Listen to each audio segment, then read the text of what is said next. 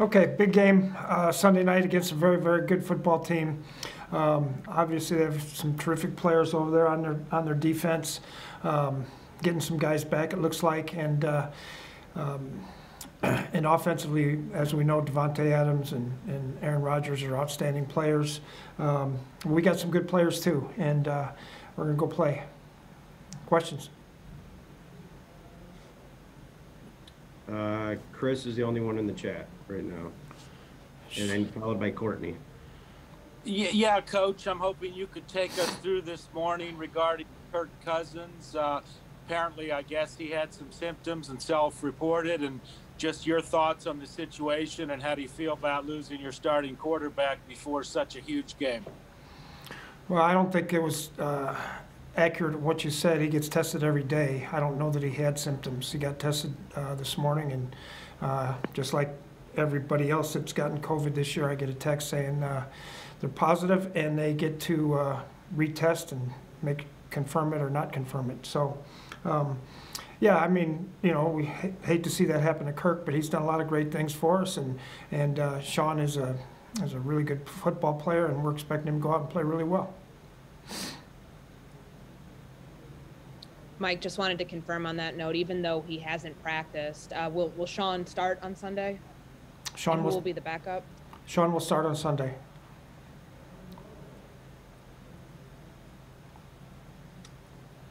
Dave, followed by Mark. Mike, was this something that you were bracing for at all, just knowing that how many players had gone out and how long he'd been able to avoid you know, the virus until now? You know, every day is different. You know, somebody's getting it. You know, you're always hopeful that none of your players get it, but that hasn't been the case throughout this season.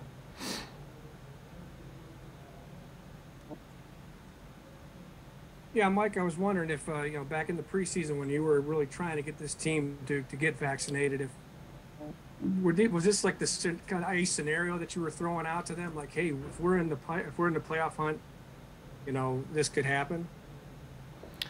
No, well, I mean, Mark, we knew that probably that you know, the way it was going. Obviously, with the Omicron now, it's way different than it was at the beginning of the season. But you know, I was more concerned about the players' health more so than, you know, losing football games or not having a player for that. You know, I didn't really want their families or them to get sick and get really sick. So, you know, but it's changed. You know, everybody. I mean, there's so many people that are getting it now. You know, it's just part of life. Sam? Hey, Mike, I guess I was just wondering if there was any consideration given to Kellen because Sean wasn't able to get back until today, and what gives you the confidence in Sean to turn to him even with his short week? No, there really wasn't. We knew Sean was coming back, and Sean is extremely bright. He studies like crazy. He's a great competitor. You know, so he's put in his time. He's earned this opportunity, and I think he'll do great. Chris? Have you had a chance, Coach, to talk to Kirk at all, you know, to gauge how he feels and missing such a big game and that sort of thing? I've texted with him, but I have not really. We haven't really talked about any of that. Ben, followed by Mark. Yeah, Mike, with Sean starting, does anything have to change with your game plan, or do you plan to execute things pretty much the way they would be if Kirk was out there? Yeah, pretty much the same. You know, obviously their game plan will change, so we may have to make some adjustments. But you know, Sean knows the game plan cold. You know, like I said, he's an extremely brilliant person.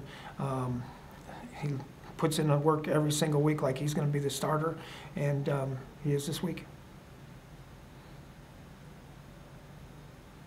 And Mike, just to, I don't know if you answered it earlier, but Kellen will be the backup? Yeah. And then I just had a question on turnovers. I mean, I know that just to shift gears on turnovers. You know, the Packers, you know, every team, you know, turnovers are important, but it seems like the Packers, I mean, they're like 30-0 under LaFleur when they win the turnover ratio or turnover margin. What is it about them? You know, obviously Aaron Rodgers. What is it about them that they really put when they win that battle? Yeah, well, you know, I think Mark, one of the biggest, you know, they rush the passer really well. They do a good job in creating sacks, but they cover well as well. And you know, so I think, you know, when a team is trying to you know, throw the ball and do those things, that you get more opportunities to do that. You know, it'll be a big thing on Sunday night with the weather conditions and the cold. You know, we're going to have to take care of the football and treat it like it's gold. Dave?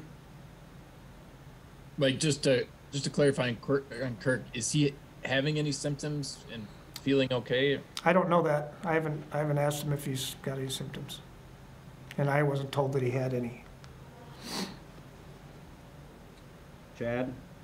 Mike, do you feel like you have to do anything or say anything to kind of keep spirits up without your starting quarterback, or is it just kind of business as usual? I talk to the team all the time. You know, I talked to him a couple times this morning. You know, we'll talk to him again tomorrow. You know, I think they're going to rally behind Sean. You know, they know how important this game is, and you know, they believe in Sean.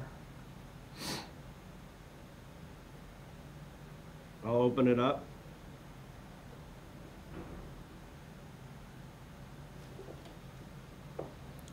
Anyone else? Doesn't sound like it, Bob.